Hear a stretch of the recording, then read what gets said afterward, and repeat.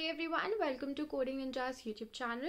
This is Tripti, and in today's video I'm going to be discussing a guide for your placement preparation for product-based companies.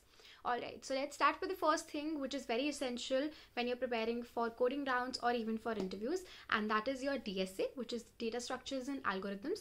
And you can do it in any language, let's say be it C++, Java, Python, whatever suits your interest. Alright, so make sure you practice enough questions on it and you give it like ample time. So the next thing that's going to be on our list is going to be core subjects. So make sure you are thorough with the concepts around OOPS, DBMS, OS and system design. I'm going to specify more on OOPS and DBMS.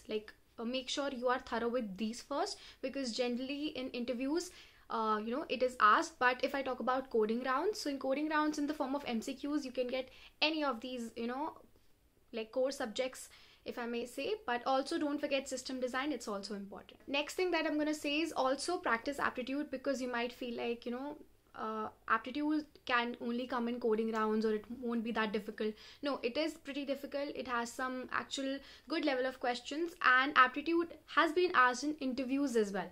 So make sure you are thorough with the concepts of aptitude.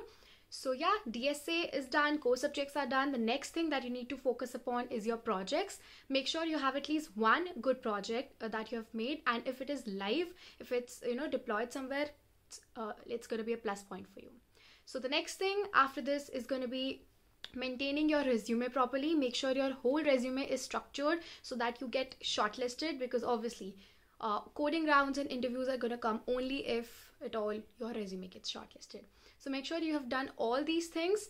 So yeah, after this you're ready. Just make sure you practice as many questions as you can. You have ample of projects. You have practiced your aptitude in all the core subjects, and if you're done with that, you're ready for a product-based company.